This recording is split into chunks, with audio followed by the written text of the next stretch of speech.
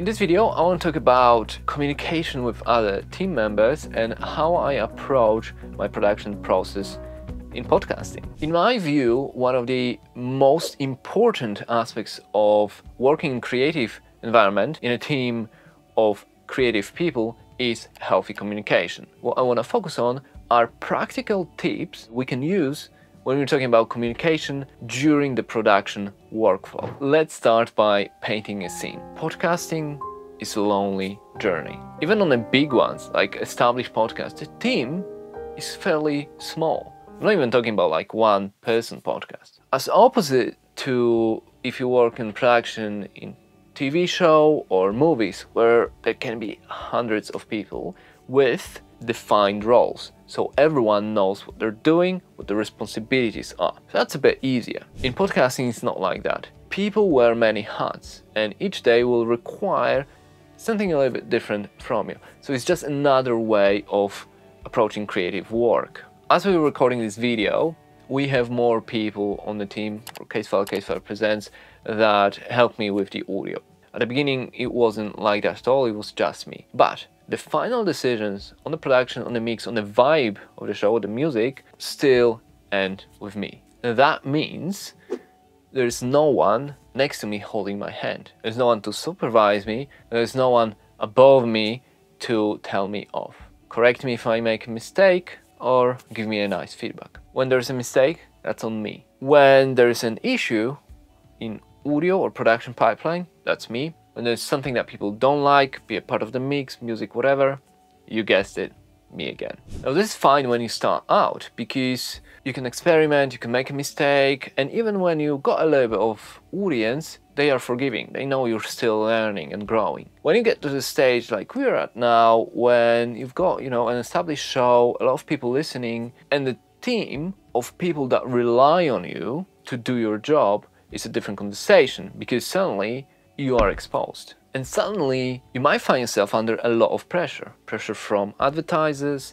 pressure from the networks, pressure from other team members, that depend on you. Because if you mess up, you let them down. Now, don't get me wrong here. I'm not trying to paint myself as a victim. Oh, poor me doing this awesome job and there's so much pressure, etc. Instead, I want to talk about, okay, so there's all this pressure and demands, and there's a lot of people listening to the shows. When I mess up, I mess up. We've talked about that. On the other hand, I don't think I'm the best producer in the world. I don't think I'm the most talented music composer or editor or anything like that. So how can you then marry that pressure with, okay, that's just me just doing this job, and still deliver the good show that people enjoy?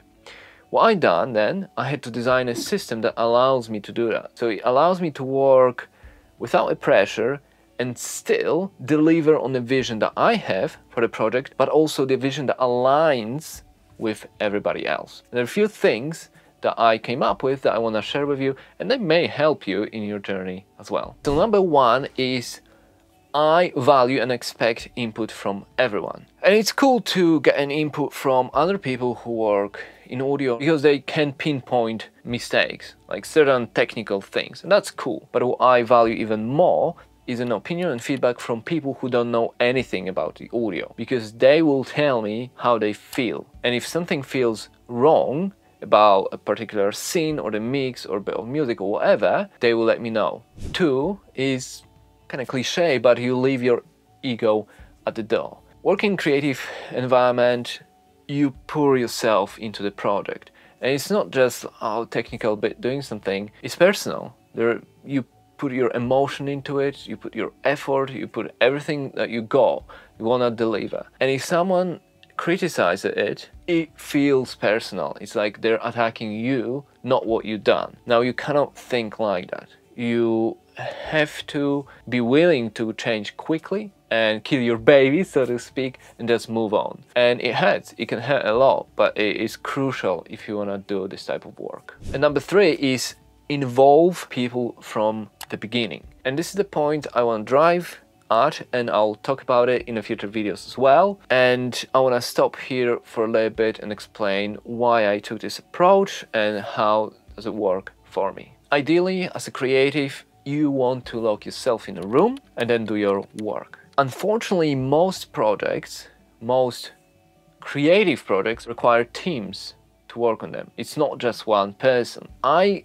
compare podcasting to production in movies or on TV series, albeit in a very, it's a minimized version of it. To explain it better, let's talk and think about two scenarios. The same project and you're tasked to produce a podcast, maybe edit, maybe do a bit of music on it, and then produce and mix. In scenario number one, you lock yourself in a room as an artist, as a creative, and then you work. Pour your heart and soul into the project. You spend weeks perfecting it, editing the dialogues, writing the music, mixing, mastering, doing what you do best. After weeks of doing it though, you then present it, the final, to your team.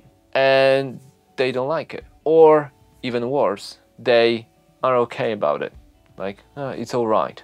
Now that hurts because one, you put so much effort and time and blood and sweat into it that it feels personal, like why they don't love it as much as I do. And two is now, how can you go back? Where do you even start? Because you had this vision that you work towards. At what point you now start changing it is a very difficult situation to find yourself in, one that I don't recommend. Let's now think about the second scenario. You start the same project.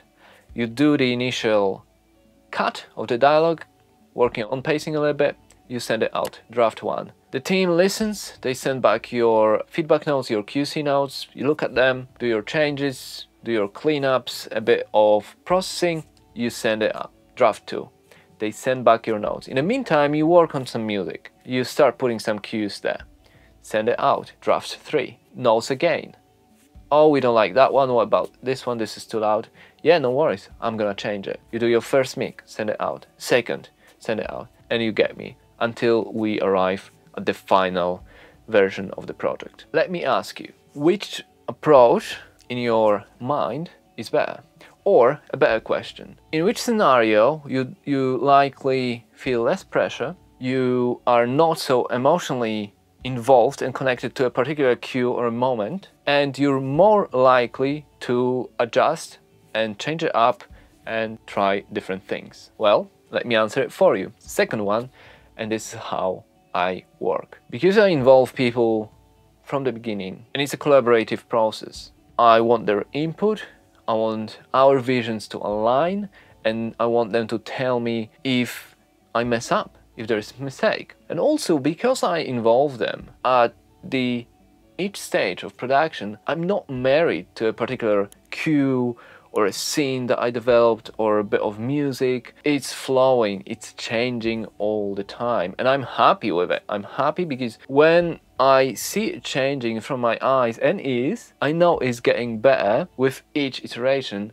until we arrive at the final draft. And yeah, sometimes it's 8 drafts, sometimes it's 3, but I guarantee at the end everyone will be happy. And there'll be no arguments, no dramas, no sudden changes, because it was a gradual process. It's something that took me years to develop, and you might think, so, well, that's obvious, you should do that.